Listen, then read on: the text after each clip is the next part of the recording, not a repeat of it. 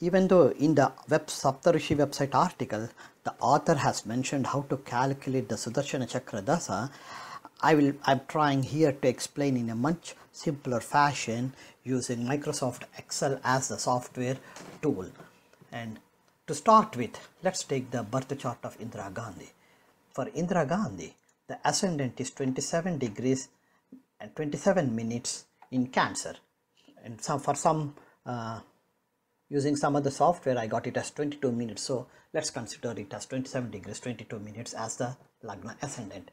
Now, how do you do? The first step, you multiply the degrees with 12. Here it is 27 degrees, so 27 times 12 is 324.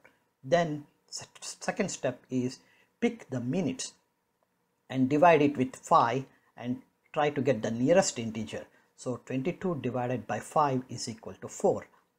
That's the nearest integer possible. And the third step is add step 1 and step 2 and then subtract from 360 degrees. So 360 minus 328, which is equal to 32. So this is the number of Lagna balance days for cycle number 1. That means at the time of birth, for the first house, 32 days are remaining. Remember, in Vagottami Dasa we have the balance period at the time of birth. In the same way, here in Sudarshana Chakra Dasa also you have this Lagna balance. So you start with the date and then add 32 days to their birthday, date of birth. That will complete your, in the first cycle, the first house. And then for every house add 360 days, which is equal to 1 year. So for the first cycle, the second house will begin 32 days after the date of birth of Indira Gandhi. So let's go and see how it looks like. Let me explain how it comes back when it goes to the second cycle. Here you see it. The date of birth of Indira Gandhi is November 19th, 1917. So you add 32 days, that is approximately equal to December 20th, 1917. So now in the cycle 1, from the 2nd to the 12th, you have to add 11 years. So for 1917, your 11 years is approximately equal to 23rd October 1928. And then the second cycle, from the 1st to 12th, you add 12 years. So every cycle is 12 years. So you take the start period and then add 12 years to get the end period. This is how you do each cycle. So I had done for Indira Gandhi, I have done all the way up to the 6th cycle because we all know that she died in 1984. So I stopped at this point. Now let me show you live how to calculate this using Microsoft Excel, an automated version of calculating the Sudarshana Chakra. Once you input the birth date and the Lagna degrees, inclination, the degrees and the minutes, how Excel automatically calculates it, I'll try to show you. Hi, let me start explaining you how to calculate the Sudarshana Chakra Mahadasa and Antardasas by using Microsoft Excel software. Here is how the software looks like. Here you have to input the person's native's birth date. For example, I took it as 1st January 2001, and then once you calculate the native's birth chart, take the Lagna degrees and inclination, you enter the degrees here and the inclination here, then the Lagna balance date will be automatically calculated. Let me show you how it does it. First, remember I explained the 3 steps that you have to follow to calculate the Lagna balance days for Sudarshana Chakra Dasa. Step 1 is take the degrees, whatever the Lagna degrees you have it, here it is, take the Lagna degrees, multiply with 12. That means 27 times 12 is 324. Step 2 is take the minutes and divide it by 5 and try to get the nearest possible integer. Here the number of minutes is 42. 42 divided by 5, the nearest integer is 8. and then in the final step add step 1 and step 2 and subtract from 360 degrees. So here it is 360 minus 332, which is equal to 28. So the Lagna balance days is 28. Remember, in Vimsotari Dasa we have the planet balance days. You calculate based on the Lagna and then you add that planet balance period to the date of birth. That will be your first Dasa system. In the Vimsotari Dasa system, that's the first period you have, the baby will have it. So in the same way here in Sudarshana Chakra Dasa also, you take the date of birth here for the Lagna, take the date of birth here, add the 28 days, the Lagna balance days. So you get 28th January 2001. And this is for the first house.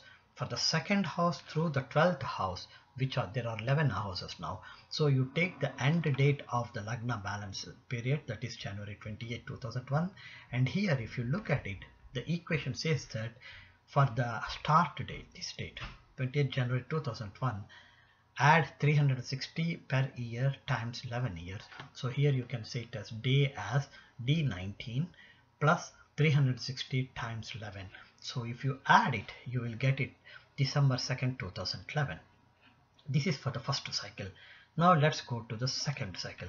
In the second cycle of the Sudarshana Chakra Dasa, it starts from the first house and ends in the 12th house. So that means there are 12 houses. So you take this first cycle end date will be the start date for the Sudarshana Chakra period, and then here you add 12 times 360 days, that is for that whole 12 houses.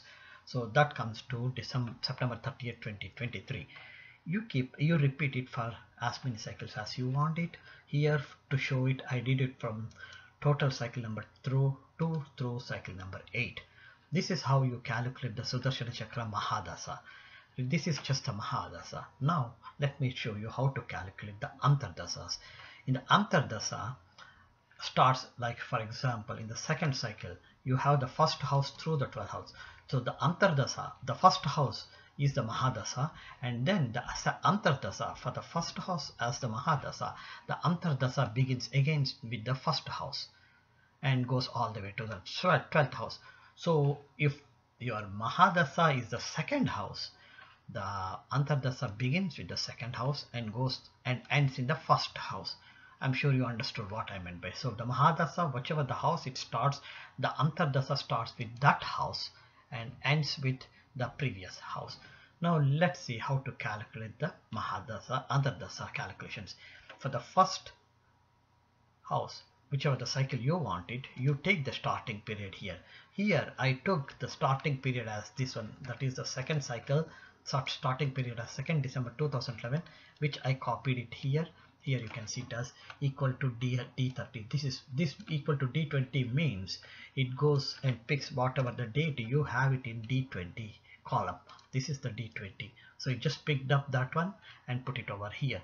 And from here, each house has 1 year, 360 days, sorry. So for you add 360 days, it ends at 1st December 2012.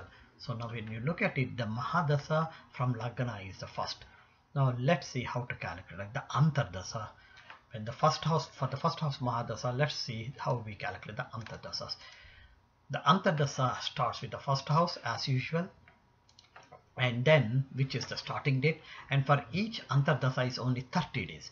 So you add just 30 to the start period, you get this one. So you keep adding 30 days, and by the time you complete the end of the Mahadasa, first Mahadasa, it is 26th November 2012, and here you get it as 1st December 2012. So there is a calculation error. The reason is when you add 30 days here, when you add 30 days to December 2nd 2011, you're supposed to get December 2nd, January 2nd 2012, but the software adds 30 days. When it adds it, it looks at the year, the month, and then figure it out whether the year is a leap year or not, whether the month is February or not, and then whether that particular month has 30 days or 31 days. It does all this. So it's not in our control to get the exact numbers. So at the most, when you calculate using these automated software tools, you will get an error of plus or minus 1 week. So let's take it, it doesn't matter for 1 week difference. So let me go to the, after we completed the first house, let's see how it will be doing the second house. Second house Mahadasa, it starts on 1st December 2012, which is this guy, and it completes in 1st December 2013.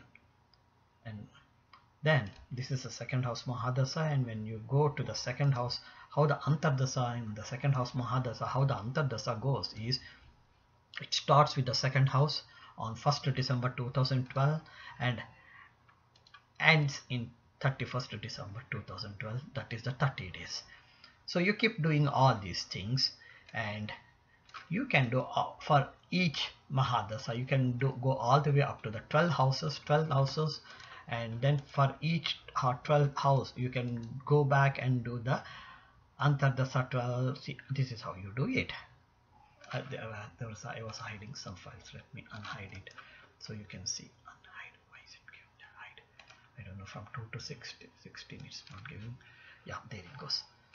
So in the 12th house, you see it starts with the 12, 1, 2, 3, 4, 5, 6, 7, 8, 9, 10, 11. So all the 12 houses are here. That's how the system, this Sudarshana Chakra Mahadasa works, Dasa and Antardasa. Just to give one more time, let me give a different date and show you without explaining. I just keep moving so you can see how the columns changes.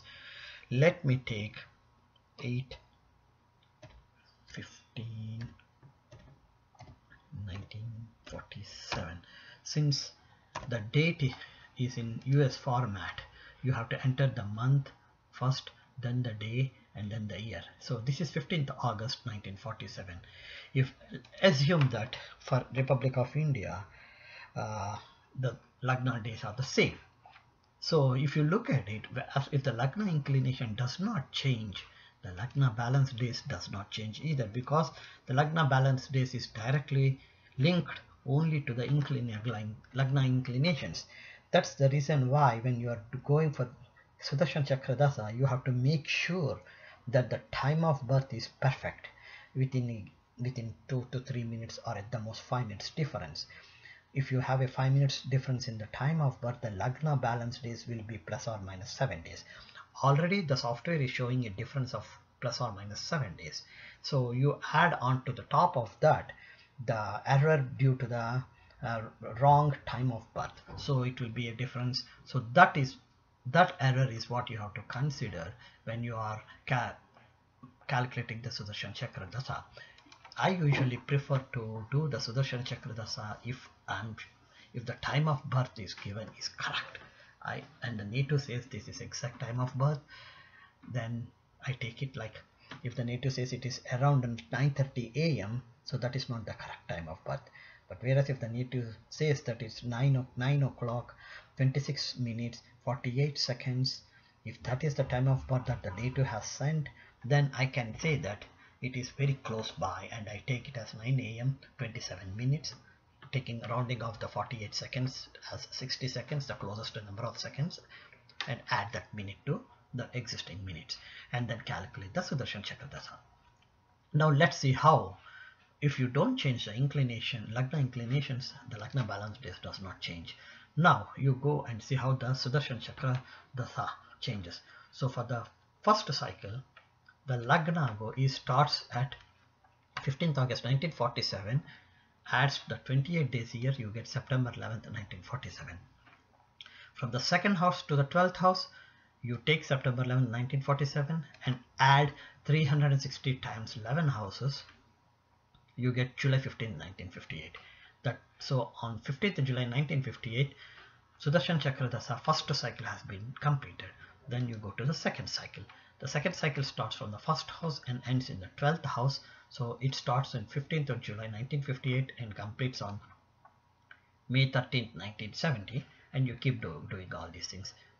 Now the current year is 2016, so you want to know if for this year which Sudarshana Chakra, the Mahadasa and Antardasa are running. So you see here, this is the, if you look at it, the sixth cycle is where the Sudarshana Chakra Dasa is for Republic of India, assuming that the Lagna inclination is between 27 and 28 degrees. Now you want to know the Antardasas. So you know that this is the starting period, which is D24. So you come over here and you say equals to D24, press enter key.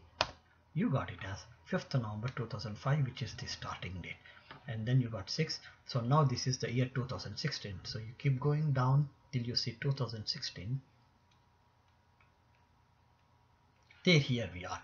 So right now it is for Republic of India. If the inclination is 27 degrees and 42 minutes, if you assume that inclination is correct, right now the 11th house is getting activated, and which the activation starts on November 2015 and ends in November 2016.